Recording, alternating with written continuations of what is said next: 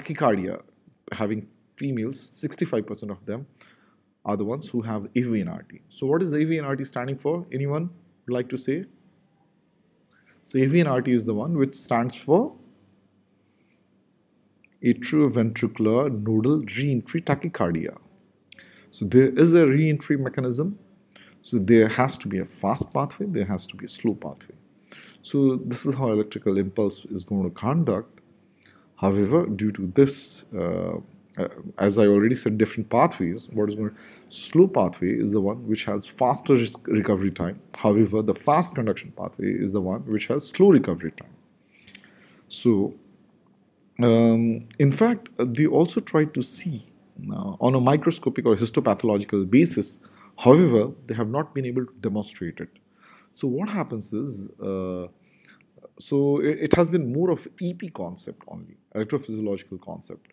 So what you're trying to do is, you're trying to give a premature beat impulse, so which is going to block the fast conduction pathway, which has a slower recovery time. However, it is going to still conduct through the slow conduction pathway. So this is the reason why you try to use a premature beat, because you're trying to trigger the arrhythmia, okay?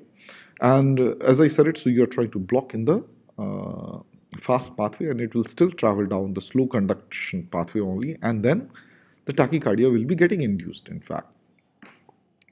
And what will happen is, and of course, because there is a reentry, what is happening is, so anterogradely, this was already blocked, right?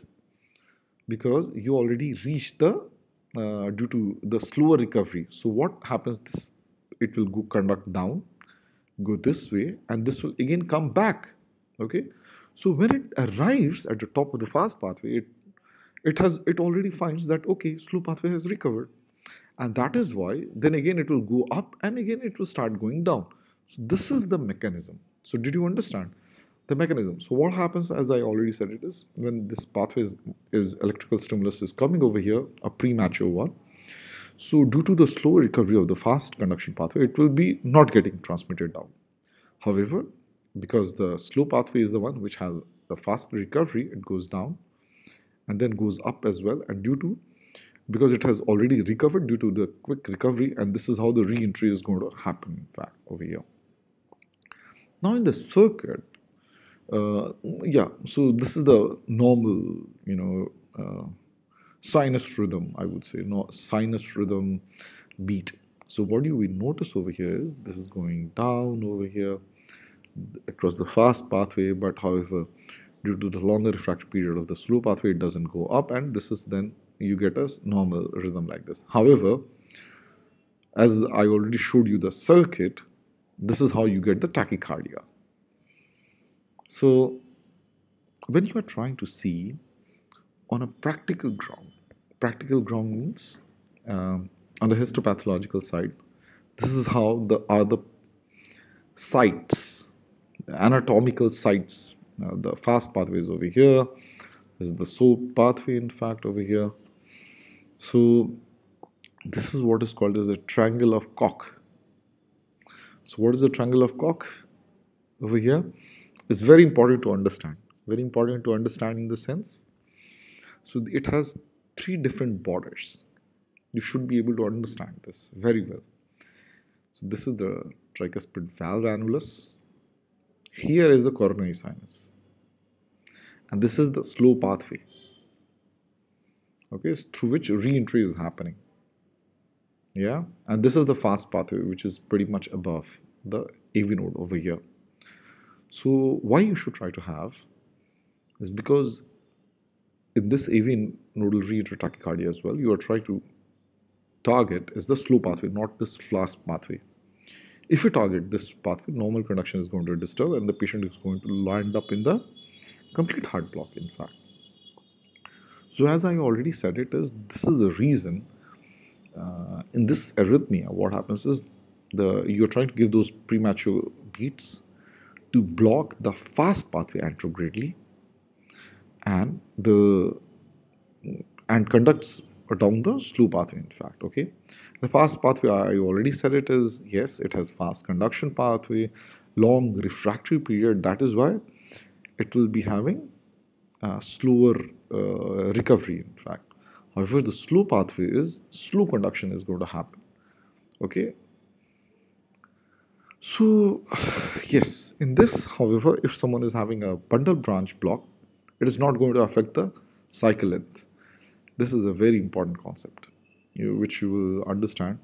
So, whenever we are talking about the Kumel's law, I think we'll try to speak whenever we are trying to deal with the AVRTs. So, AVNRT does have different types as well in terms of like slow, fast, fast, slow, otherwise slow, slow. And I know there are some electrophysiologists as well who even talk like 5 types of AVNRTs. But most commonly I have seen is like, yeah, 3 types in fact. Okay. So now what is the typical one? Typical one is the one slow, fast tachycardia. The rate is like almost 150 250, so it is pretty quick. In fact, it is pretty fast, and the RP interval is very short. So we will show you some examples as well. However, the atypical AVNRT is the one in which it is long RP tachycardia. Okay, and yes, the RP interval is more than 100 milliseconds. In fact, okay. Sorry. So this is how is the ECG. So what do you notice over here in the ECG? As I already said it, the 2-3 AVF, 2-3 there is pseudo S wave and pseudo R dash in the V1, so which is characteristic of this tachycardia. So one of the characteristic things of induction is you will notice is the AH jump. AH jump, for example, if this is the A wave H, AH. However, in the next beat, what had happened is this is like 246, 396. So it is more than 50 milliseconds of the gap over here. Oh, sorry. So the interval from here to here was 246, and then later on in this one, what is happening is 386. So there is a gap of more than 140 milliseconds. So this is what is called as the characteristic AH jump.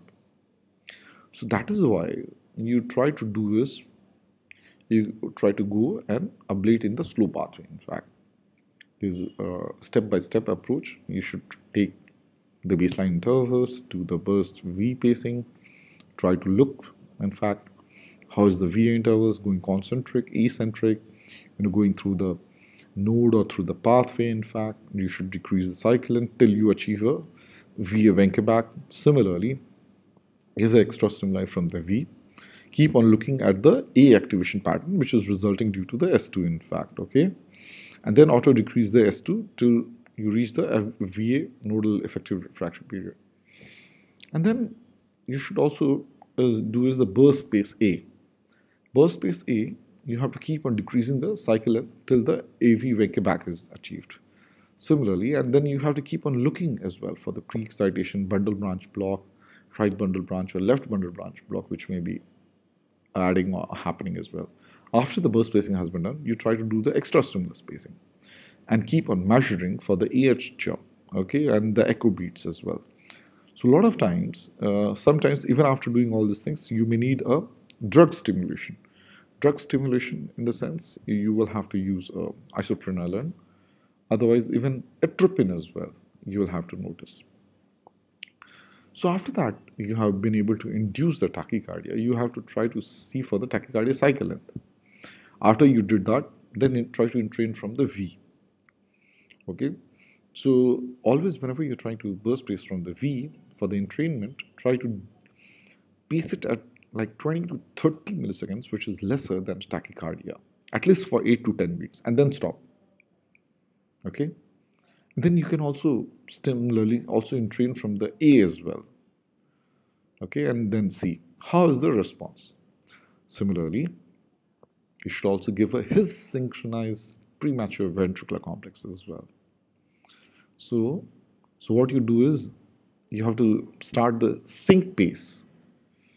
Okay, so in the when you start that, Then after that, you have to measure the AA interval. Okay, so whenever you are doing that, and you have to keep on seeing, is the A is getting pulled in or not? So this is what is for the his synchronized pacing you have to do. Similarly, during the tachycardia termination, you again also have to notice, okay, whenever you're pacing, doing the burst pacing from the V at 20 to 30 milliseconds, similarly from the A as well, 20 to 30 milliseconds lesser. And then you have to go finally do the mapping. Mapping, as I said it, you have to go around the Cox triangle, you have to look for the A's to V ratio without any his deflection, and then you have to ablate. There are exceptions. See, medicine is the field of exceptions. I have ablated some cases in which I had to even risk with having his deflection as well. I was able to ablate it, and yes, without any problems so far. Okay, and then comes yes. Okay, once you were able to get a good spot, so during ablation as well, so what you do is you have to keep on getting a bigger V and a smaller A. The ideal ratio is 3:1, in fact. Okay, and whenever you, even during ablation, you have to keep on noticing there is a retrograde conduction as well. And you should try to see is the ideal junctional rhythm is slow junctional rhythm is the ideal response. If there is faster, you should always stop. There's otherwise chances of patient going into complete heart block as well. Similarly, after the ablation has been done, you should again try to repeat the pacing protocol through which induction had happened. So let's try to give you a practical example. So what is happening over here is this is the sinus rhythm. Okay. So you try to do all those basic measurements. If you will look carefully over here, then after that you start pacing from the right ventricle, a right ventricle apical catheter. So after that, what you notice over here is you start taking those measurements as well. You're trying to induce the arrhythmia. So, but what happens over here? So this is what is called as a AV nodal echo beat. So this is classical for a this could be indicative for a reentry mechanism, most likely AV nodal reentry. So similarly, you are trying to do the extra stimulus pacing. So you try to see for the AV nodal effective refractory period. And then what is happening over here is, and finally over here, so tachycardia starts. So how is this tachycardia? And because this after the pacing, so how do you differentiate between the pacing and the tachycardia? So if you look carefully, here you are able to see those pacing, isn't it? So the pacing was being done over here, and this is happening from this coronary sinus actually, and then the tachycardia sustains. So what type of tachycardia this is? So this is a short VA or short RP tachycardia, which is less than 70 milliseconds. Okay, so on surface ECG, you are trying to having a look. Yes, it mimics the clinical tachycardia. So then you start doing the RV apical pacing. RV apical pacing you are doing. This is the last pace beat. Okay, you are trying to see what is the response. So this classical response is called as the V A his V. VA his V. AVNRT response. So this is again characteristic for the AV nodal reentry tachycardia. If it would be an atrial tachycardia, VAAV. If it would have been a accessory pathway, VAV. You will not be able to see the his over there. Okay. Okay. So later on, you are trying to do is the pacing from the ventricle. So you notice every V is being associated with a VA. So there is VA linking in fact as well. This is what is called as the VA linking. This is again the pacing is happening over here. And so you're now starting to place your catheter seeing the fluoroscopic guidance. So what do you notice? There's a big V, small a. So this is like a good ablation signal. And then you start ablating. So what do you notice? This is a junctional rhythm. And this is slow junctional rhythm. So this is what is called as the classical ideal response, in fact. However, after that you continued burning. So then over here something happened. Over here something happened. So you were touching the slow pathway was doing ablating, yes, but you were also touching the fast pathway. This is the reason you had to immediately turn off the RF. So then you waited for some time. Okay, so the A beats was not being seen, but later on it started to come back. So okay, you're now after that you're trying to reduce. So for the reinduction, what you're doing is you check the AV nodal effective refractory period, also the AV Venke back as well, and you try to even give the isoprenaline medication as well. You try to do again pacing those maneuvers and all. You still couldn't induce. You try to again check the intervals. So a lot of people will be asking, where do you ablate? So this is the area on the fluoroscopy. If you'll try to see, this is the position of the slow pathway, in fact. So we had already said it. So a lot of people will be asking, what shall we be seeing? What kind of signals we should try to look for during the AVNRT ablation? So as I said, it is whenever you're ablating, the slow pathway junctional rhythm is going to be present. And in these junctional rhythms, always try to look out for AV dissociation. If there is AV dissociation, immediately stop. You are at a wrong place and you can cause a block, which is going to be dangerous for the patient. So that is why, that is one of the really important things. So whenever there is AV block, okay, you stop seeing A's, in fact, during the ablation, you must always stop it, okay? So that is always one of the key things, in fact. So similarly, a lot of times as well, when you are ablating as well, but you see that AH is getting prolonged, right, over here. Similarly, that is again an indirect sign that you should stop, immediately stop. So now I think we all have understood well about the basics for the AVNRT. So there is another reentry tachycardia which tends to happen using the accessory pathway. So using the accessory pathway for the other tachycardia, so that is the reason why it is called as atrioventricular reentry tachycardia. So about this, we are going to deal in the next session, okay? So are there any questions so far?